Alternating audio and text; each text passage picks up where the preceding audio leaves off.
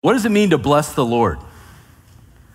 When I was younger in my faith, I remember hearing that phrase, bless the Lord, and it confused me. And I thought to myself, well, how can I, as a very finite creature, how can I possibly bless an infinite being? I certainly can't give him anything that makes him better off than he was before I brought it, right? So I remember sort of ruling that phrase out of my mind, confused, but of course later on I came to learn that idea of blessing the Lord as creatures is completely biblical. I learned that we as worshipers are called to do exactly that, bless the Lord with all that is within us. And what that means is we recognize who he is, and we magnify his name, and we magnify his attributes in praise and worship. And when we do that authentically from the soul, we bless God, which is an amazing thing, isn't it? An amazing privilege. And if that's still hard to process, here's the illustration that I like to use, but it also helped me way back in the day. When my kids were small, they would go shopping with mommy to buy me a Father's Day present. And whose money were they buying that gift with? It was my own money.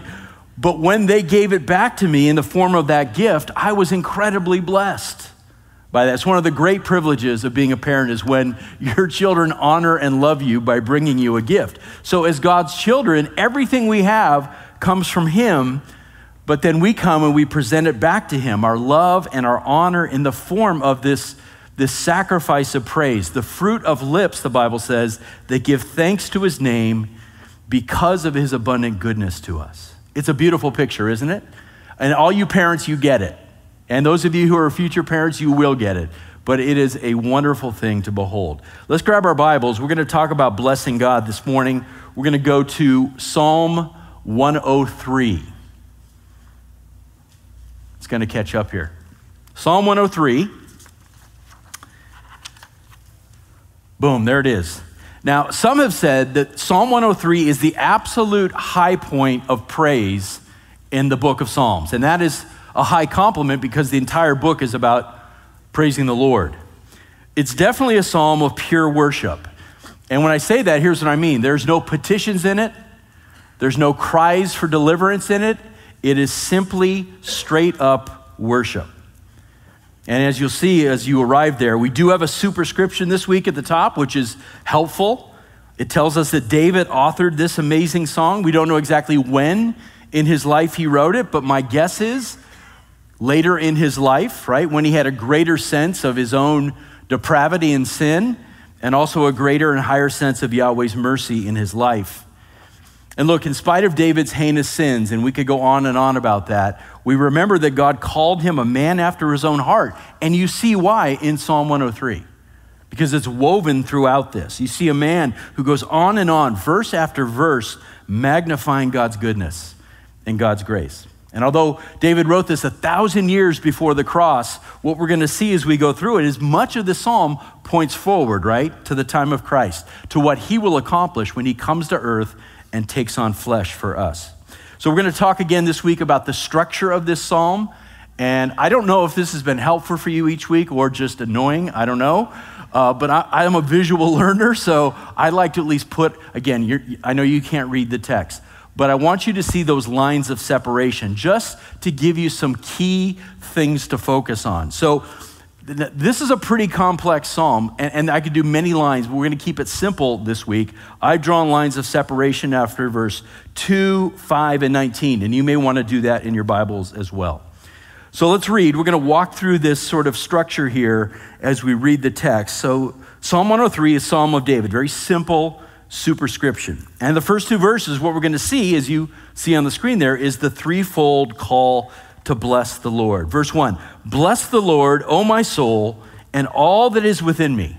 Bless his holy name. Bless the Lord, O my soul, and forget none of his benefits. That word benefit is going to be our key for this morning.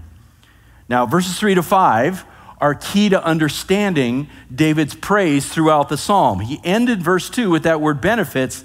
Now he's about to list those benefits. 5 marvelous acts of God in the life of the believer, each one being introduced with the word who, and at least in the NAS. And if you're inclined to mark up your Bible and you're already drawing lines, that's great. You might want to circle the 5 who's that you see in verses 3 to 5. No jokes about Whoville. I thought about it, and I know it came to your mind as well. You can circle those 5 who's. Verse 3, who pardons or forgives all your iniquities, who heals all your diseases, who redeems your life from the pit, who crowns you with loving kindness and compassion, who satisfies your years with good things so that your youth is renewed like the eagle. Then we have this huge section, and all I'm calling this is the details about the things he just listed, okay, from verse 6 to 19. David's going to elaborate and give us more detail about those 5 marvelous deeds. Verse 6, the Lord performs righteous deeds and judgments for all who are oppressed. He made known his way to Moses, his acts to the son of Israel. The Lord is compassionate and gracious, slow to anger and abounding in loving kindness. He will not always strive with us, nor will he keep his anger forever. He has not dealt with us according to our sins, nor rewarded or repaid us according to our iniquities. For as high as the heavens are above the earth, so great is his loving kindness towards those who fear him. As far as the east is from the west, so far has he removed our transgressions from us. Wow. Just as a father has compassion on his children, so the Lord has compassion on those who fear him. For he himself knows our frame, or he knows what we're made of. He is mindful that we are but dust. As for man, his days are like grass. As a flower of the field, so he flourishes. When the wind has passed over it, it's no more. It's gone. And its place acknowledges it no longer. But the loving kindness of the Lord is from everlasting to everlasting on those who fear him, and his righteousness to children's children. To those who keep his covenant and remember his precepts to do them. The Lord has established his throne in the heavens, and his sovereignty rules over all. Is it rich enough yet for you? There's so much here, right? And then finally we have this doxology in these final 3 verses, verses 20 to 22. David is going to call both the physical and the spiritual realms to praise Yahweh with him. Bless the Lord, you his angels, mighty in strength, who perform his word, obeying the voice of his word. Bless the Lord, all you hosts, you who serve him, doing his will. Bless the Lord, all you works of his, in all places of his dominion. Bless the Lord, O my soul. Okay, so let's go back up to the top and let's talk about this concept of blessing God. Notice once again, as we saw last Sunday in Psalm 96, notice the pattern of Hebrew poetry here, the use of repetition to emphasize the core truth of the psalm. Last Sunday, remember in the first 3 lines of the psalm, it said, sing to the Lord, sing to the Lord, sing to the Lord. And the obvious implication was, we should sing to the Lord. It's amazing how we miss it, right? We should make a joyful noise to the Lord. And here in Psalm 103, we see the same pattern, right? Again, the use of repetition and command. This time in the first 2 lines, bless the Lord, bless the Lord, bless the Lord, and bless the Lord. And the obvious implication is we should be blessing the Lord. We're going to talk about what that looks like. But look at exactly how David then phrases this, because this is very rich in meaning. Bless the Lord, O my soul, he says, and all that is within me. Bless his holy name. So David calls upon his own soul to bless Yahweh. And he understands that true worship comes from deep within. It's not just from the voice box. It's not just by the lips, but from the innermost part of a man. Because if we bless the Lord with just our lips, we know that God, that's hypocrisy, right? And God knows it's hypocrisy. We can't fool him. And he condemns it. Over and over in Scripture, he says, this people honors me with their lips, but their hearts are far from me. So we don't want to be hypocrites when we worship. So our praise has to be a natural outpouring of what is already present deep in our souls. That's such an important thing to understand. Our praise must be a natural outpouring of what is already there. deep in the heart. And it should pour forth then as fully as possible with all that is within me, David says. And I mentioned this a couple times. Look, this is the third straight week we've talked about worship. I promise we're going to move on to some other themes, but this section of the Psalms is just chock full of this. As I've mentioned several times, our praise is not to be half-hearted, right? We're to bring all of what is within us to the Lord.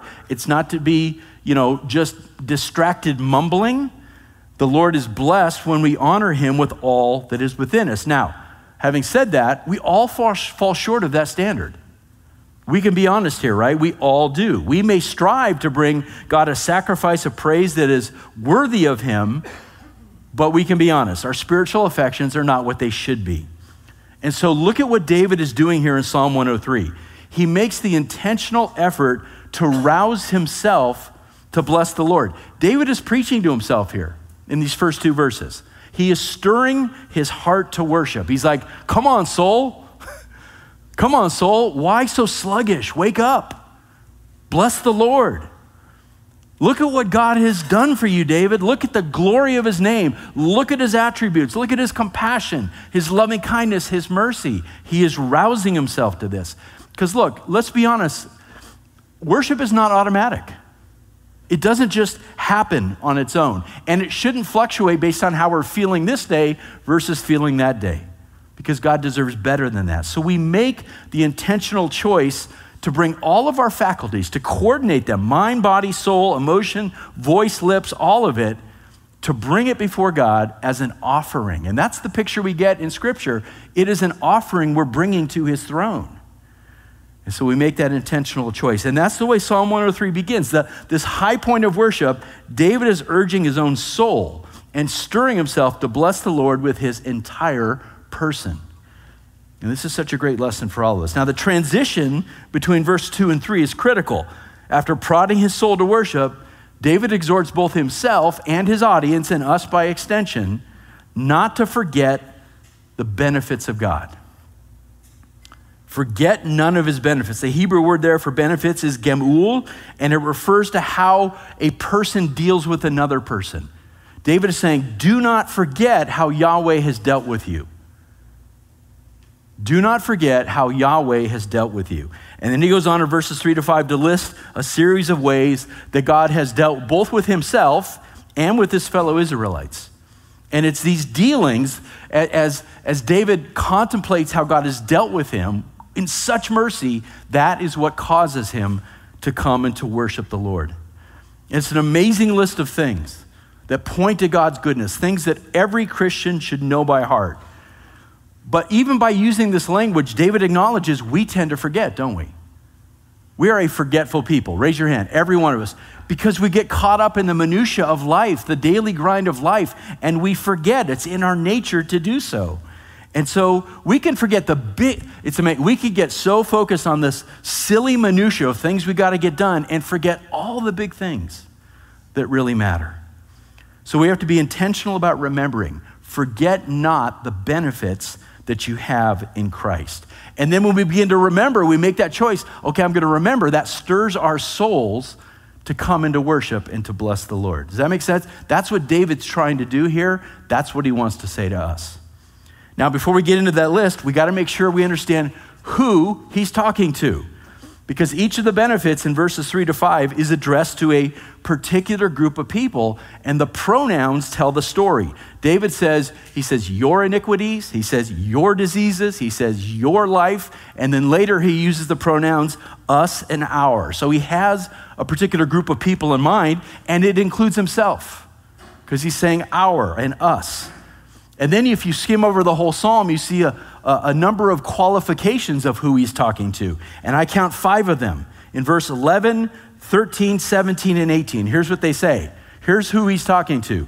Those who fear God, those who fear God, those who fear God, those who keep his covenant, and those who remember his commandments. So that's a pretty good indicator. These benefits apply to faithful Israelite believers in that day who were worshiping Yahweh, who were living in a healthy fear of him, and were committed to obedience. Now, do those things save them? No. Not even faithful Old Testament saints were saved by their works. But just like today, the fact that those kinds of works and that heart posture was present also indicates the presence of spiritual life. So let's get to the list. Now, I'm going to walk through a different order than David lays out here because I think it makes more sense for us. So I'm not trying to rewrite the Bible, by the way, so be careful. But I just think there's an order that makes more sense for us. By the way, I got to go to our guy Spurgeon. Here's what he says about this list of benefits in verses 3-5. He says, this begins a series of great benefits God brings to his believing people. He selects a few of the choicest pearls from the treasury of divine love, threads them on the string of memory, and hangs them about the neck of gratitude. Look at that, isn't that great? Because there's a whole list of benefits that we have. I mean, the list goes on and on of the benefits that we have from the Lord, but he says, look, David just gives us the choicest few. And then it's like a beautiful necklace, right? He hangs them, he threads them on the string of memory, right? And hangs them about a neck of gratitude. Really a beautiful picture. Okay, let's start with the second phrase in verse 3. Here's the first benefit that we have. Who heals all your diseases. Now, the gut reaction to that is, wait, all diseases? God heals all of our diseases? The answer is yes. That doesn't mean that every disease we get gets healed, but it does mean that to the extent that healing comes to our bodies, that God sovereignly causes that healing to happen. That's an important distinction, right? Because look, the biblical record tells us that not everybody gets healed, right? And by the way, we all die. Right? I'm going to die of something, so ultimately I'm not going to get that healing, right? And our observation tells us that as well. But when healing comes, it's because of God's sovereign hand, because he's providential over everything. And apart from him, if he were not sustaining you and I, we would all die very quickly. True? Okay. But no, the Bible never promises us a life free of sickness and disease. In fact, I got a really nasty cold this past week, and I feel like the Lord was showing me something. Like, thank you, Lord. And I got it. It hit me Sunday night, so I got it from one of you lovely folks, so thanks for that. But it was such and poor Tanny has to live with me in the midst of this, but it was such a great object lesson for me, because as I got out of bed on Monday and I'm hacking and my lungs are burning and I'm sniffling and I'm a mess, I start groaning, ask her. And then I start popping Theraflu tablets, right away, right? And it reminds me of a couple things. Number one, I live in a fallen world where there is disease. And number two, I am subject to the frailties of being human. And that's what sickness can do for us. It can remind us of those things, of the world that we live in. But so I did three things. Number one, I prayed, because I know all healing comes from God. And I've got too many things to do to be sick. That's what I always tell the Lord. And then he laughs at me, right? But I prayed. But number two, then I used modern medicine. It's something that God can use as a means to bring about healing in my life. And then three, I trusted God's timing. You know what? Adam might have been up here this morning, and that would have been wonderful, right? God's sovereign over those things. I trusted his timing, and I got better over the week. I'm not completely healed, but I'm up here. So that's all by God's grace. And so we praise him for his healing, right? And that's David's point here. Whenever healing takes place, through whatever means, even modern medicine, it comes from God. So bless the Lord, oh my soul. Amen? Okay, second benefit is something you might not expect David to list, but is very practical and very encouraging. Look at verse 5. Who satisfies your years with good things, so that your youth is renewed like the eagle. So for the faithful believer, God brings satisfaction during our years on the earth. Now, like healing, we can't take this promise further than it's intended to go.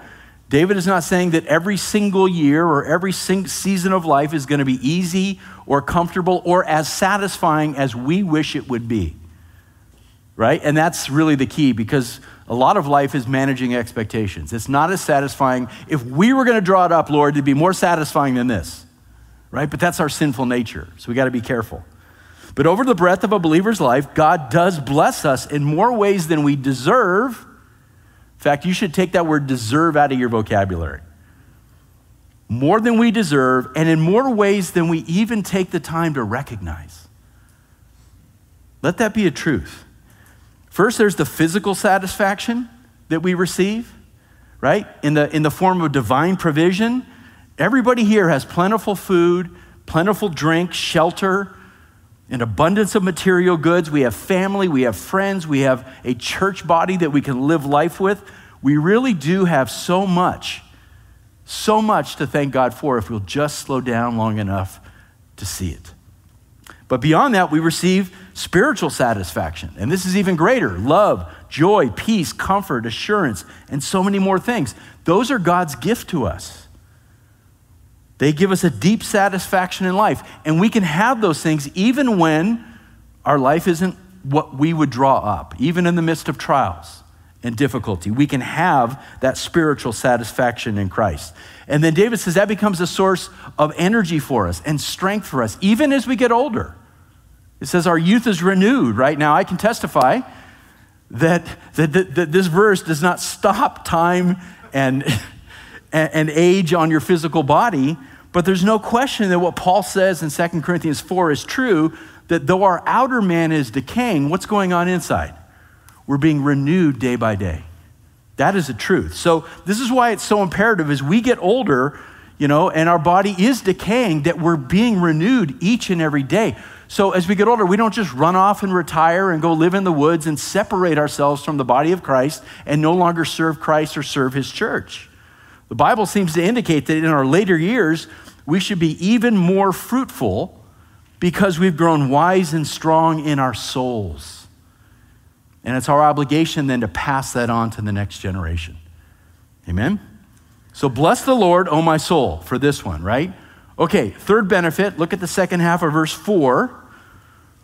Who crowns you with loving kindness and compassion. Now your translation may say steadfast love and mercy. We're going to camp here on this one for a while because I absolutely adore this. What David is describing here is the Lord's faithful love for his children. Chesed is the Hebrew word, and it's such an important word to understand. His faithful love for his children. 4 times in Psalm 103, we see this word, loving kindness, in the NAS. First, you see it here in verse 4. Then you'll see it in verse 8, where it says God abounds in this type of love. Then in verse 11, where he says his faithful love is so great for us that it cannot even be measured. It's as high as the heavens are above the earth. Can't even measure it.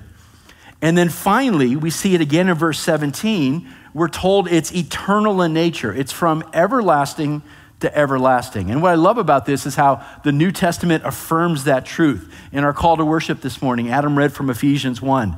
And it says, before the foundations of the world were laid, God chose you in Christ. And in the future, you will reign with him eternally. What does that mean? From eternity to eternity. God has loved you. Eternity past to eternity future.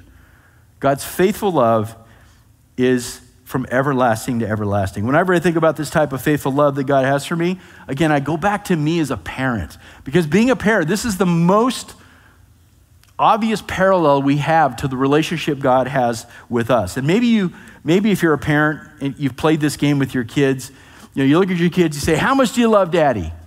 And they stick out their little arms, they're like, this much. That's how my kids sound. Hi, Jen. And then daddy go, well, I love you this much, right? And they go, well, this much. And you go back and forth. Who wins that game? Daddy wins that game. Why? Because my wingspan is greater than those little squirts, right? Well, Psalm 103 is our Heavenly Father doing that, saying, this is how much I love you. It can't even be measured. So your little arms, you're like, how much does God love you? This much. God's like, oh, no. No, you can't even measure it. Your puny little arms can't even describe it. Understand that, you guys. Take that in. It's hard for us, right? But that's how much he loves us. If you're found in Christ, there's never been a time when he didn't love you. And there'll never be a time going all the way into eternity where he will love you any less. Because his love is infinite and perfect and eternal, and it's unchanging. It doesn't fluctuate based on how you're doing. I know that's hard for us because we're human, right? And we make value judgments all the time, but God's love doesn't change.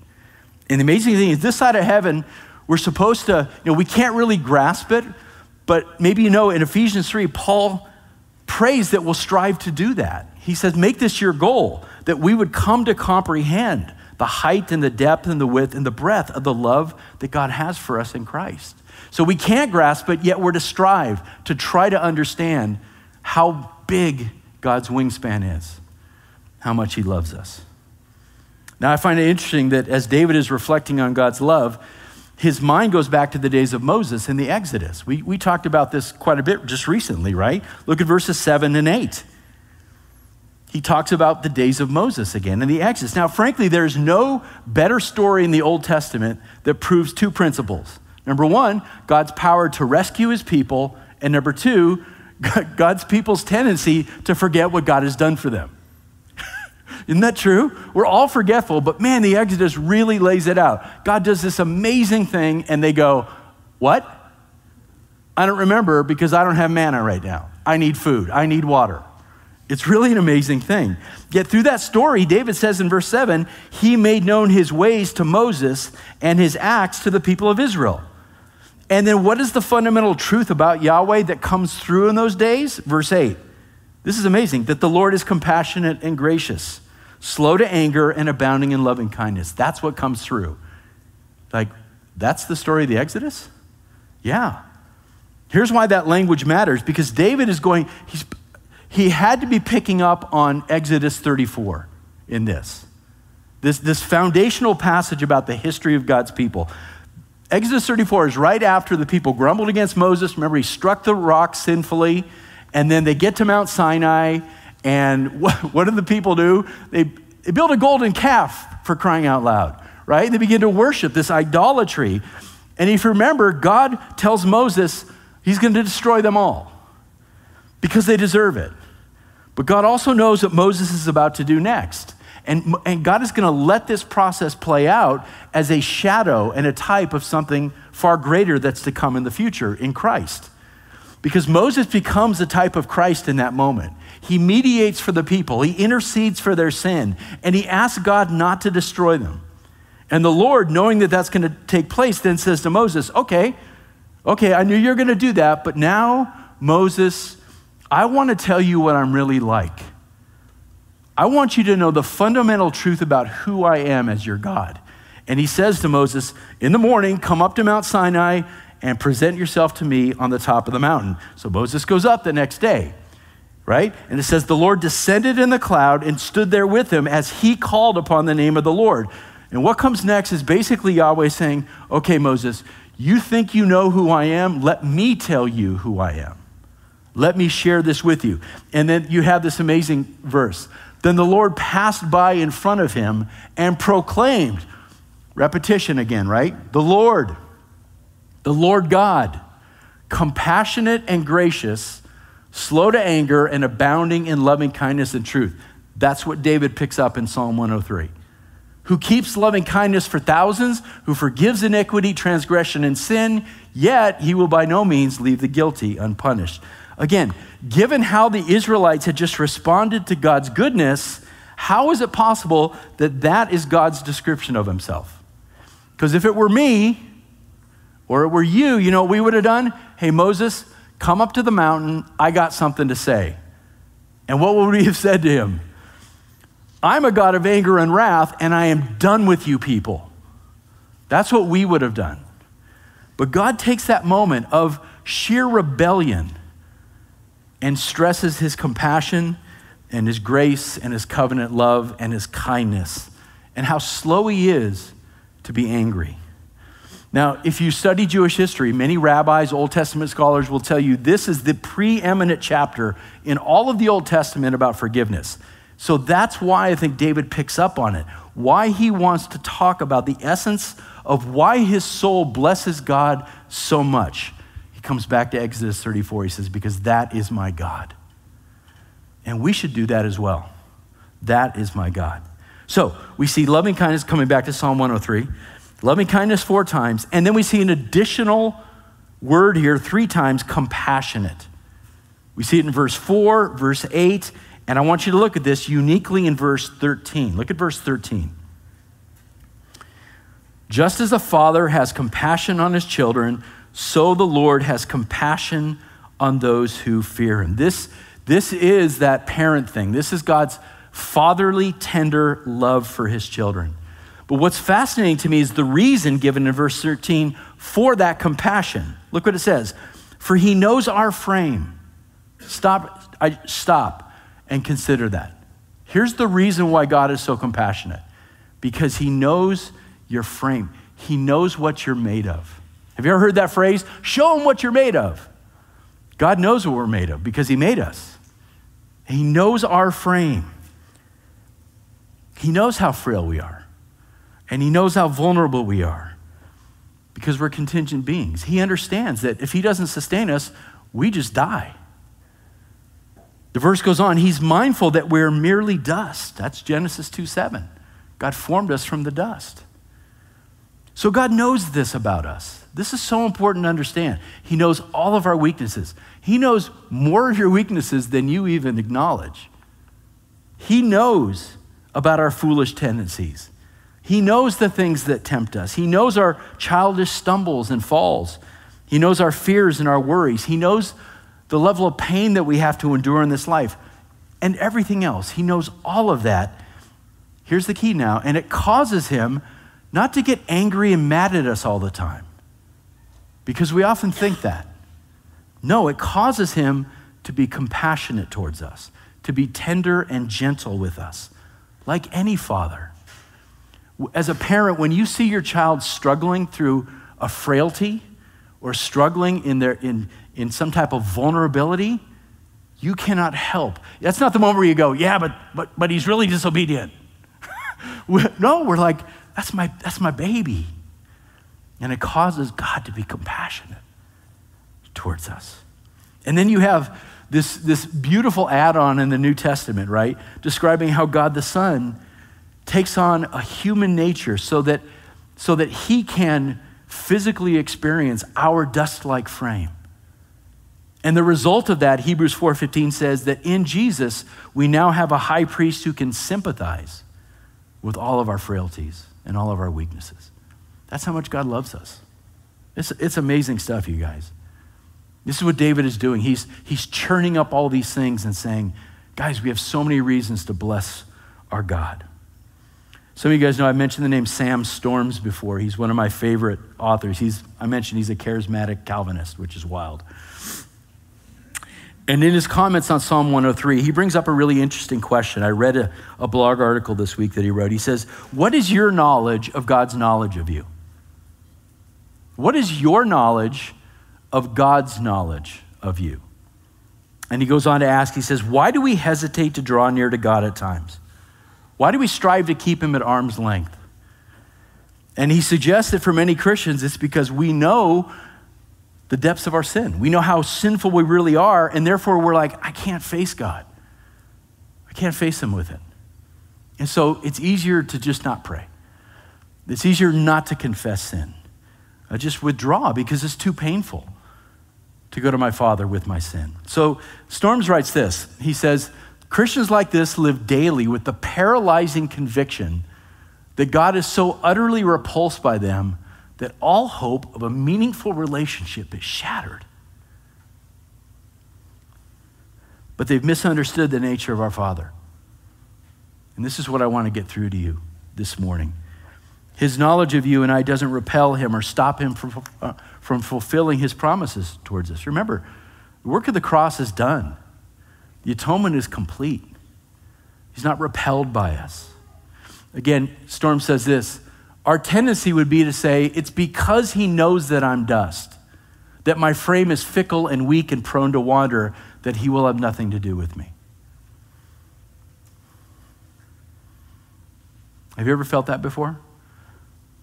I have. There was a time early in my walk where all I could see was God, just this Father that was angry at me all the time because I had fallen short of his standard.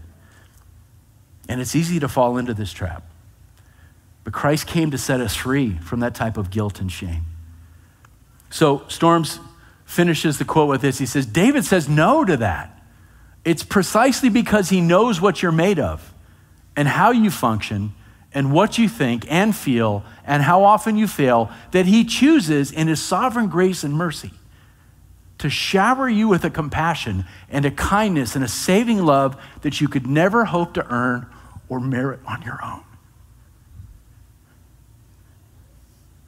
Let that sink in. It's still emotional for me decades later to learn that truth. But it's so important. Now, that truth is in no way an excuse for believers to continue to live in rebellious sin either, right? So we can't swing the pendulum just to one side. We're still called to strive in obedience by the power of the Holy Spirit. We're not to sin so that grace can abound. Paul says, may that never be. But we have to understand that because God has placed his divine love on us, he now sees you and I in his Son. He sees us clothed with the righteousness of Christ so that we don't live in guilt and shame, but we keep coming back to our Father who loves us. We keep coming back, even with the hard truths about who we are and what's really in our hearts. We keep coming back to him. We don't run away from him. That freedom is there to come to his throne with all the brutal truth about what's in your heart. So he has compassion on us as a father does for his children. So say it with me, bless the Lord, oh my soul. Okay, fourth benefit. Fourth benefit. It's in verse 3. Who pardons or forgives all your iniquities. Not some of your iniquities. Not the sins that you can offset by your good works, but all your iniquities. And isn't this an amazing statement of the sufficiency of God's power to pardon us in the Old Testament, right? It's important to see that from an Old Testament saint, the sufficiency of God's pardoning power. And significantly, David lists this one first, right? Because what could be more important than the forgiveness of sins? And then when we stop to reflect on the sheer magnitude of our sin and the undeserved magnitude of the righteousness of Christ that we receive from him, I can't think of a more staggering reason to worship and praise and bless God.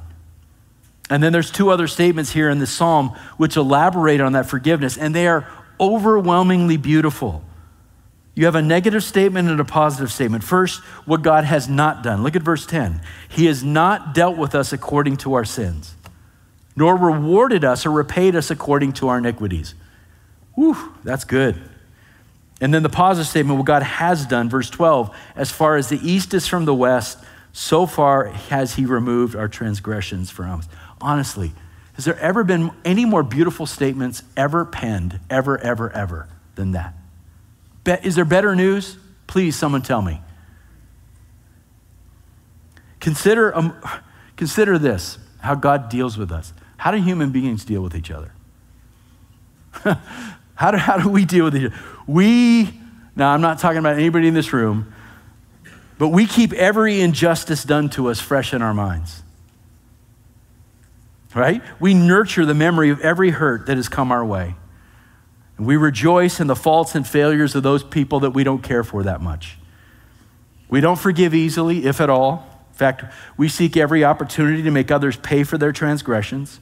We hold those things over them, and then we hold out hope that someday they will get what they deserve. There's the D word again. And then compare that with how God deals with us. Okay, so again, this is the arms thing. Our love is this much. God's like, you have no idea how much I love you. He deals with us not according to our sins. He chooses not to repay us according to our iniquities. Now, our iniquities deserve payment, right? They do. They deserve eternal judgment. But for those who know Christ, fear him, obey him, worship him, we need not fear that he will ever exact payment from us for our sins, right?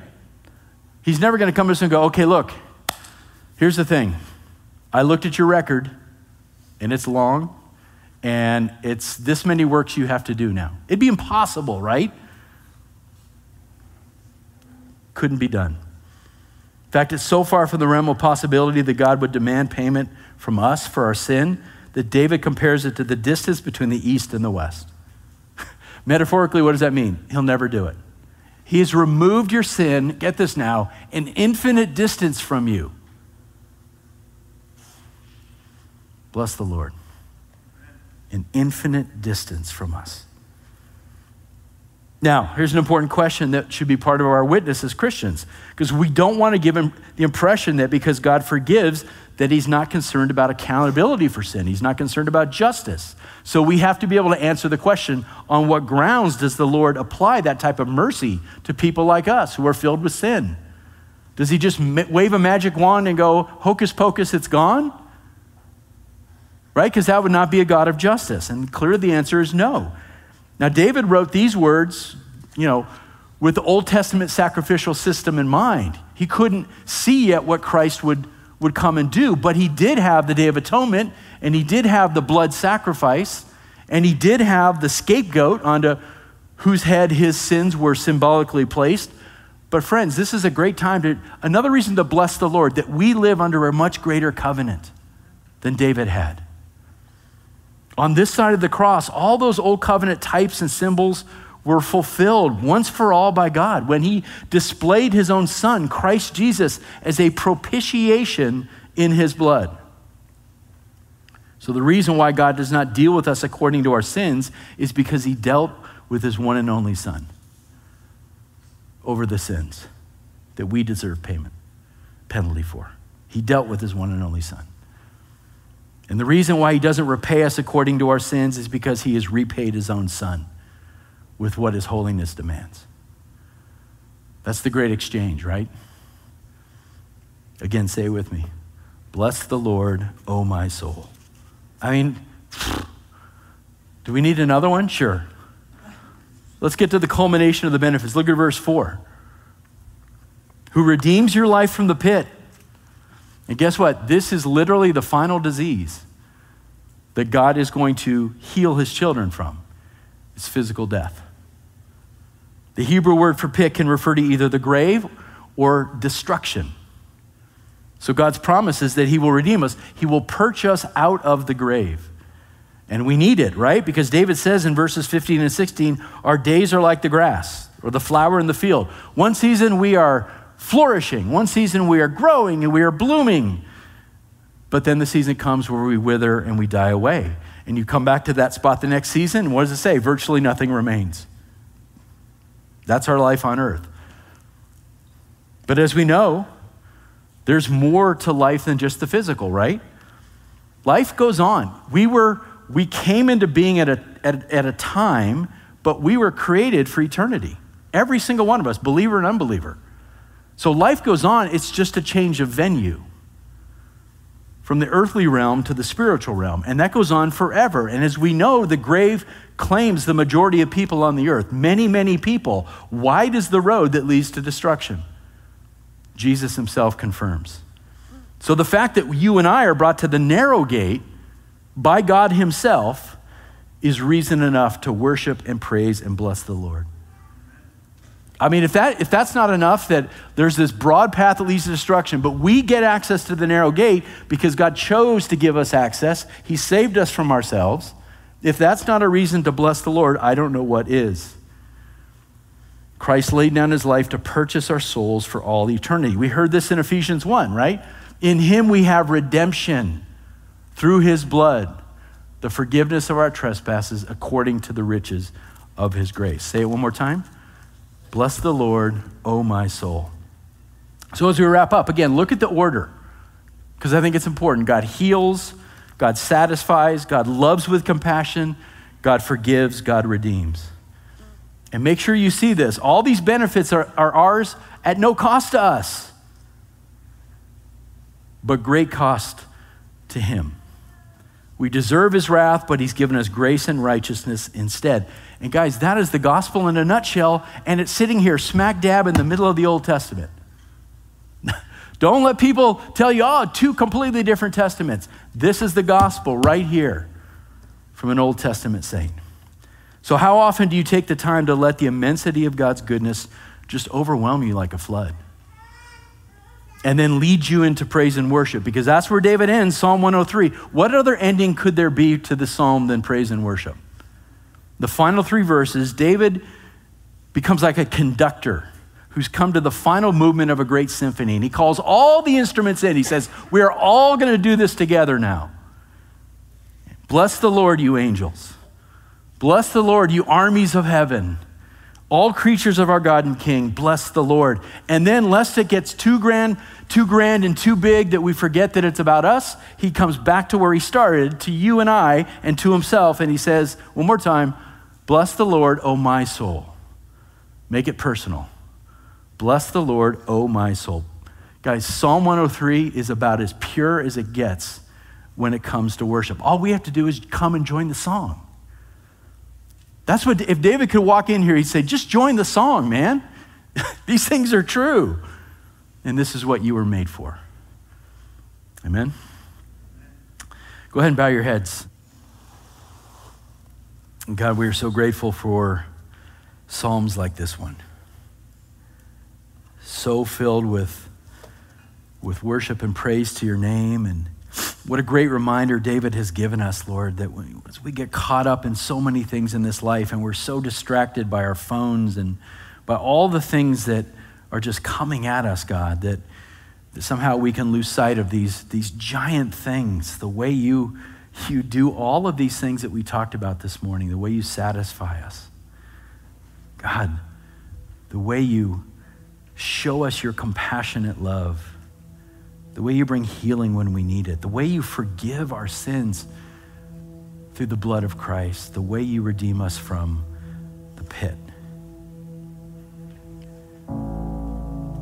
Father, help us to be intentional about this, to not lose sight of these basic gospel truths in the midst of this world that we live in. Help us to be intentional, to stir up our souls, to continue to worship your name and to bless you. Because I know, God, that's why you did make us. That's why you have chosen us. That we might know you and enjoy you and be your witnesses all across this earth in the time we have left, and we don't know how much that is. And so, Father, strengthen our church, strengthen us as believers, strengthen our worship, strengthen our hearts, Lord, to recognize all the ways that you have benefited us. And may it end in worship and praise. Thank you for our time this morning. We praise you now in the precious name of Jesus. Amen.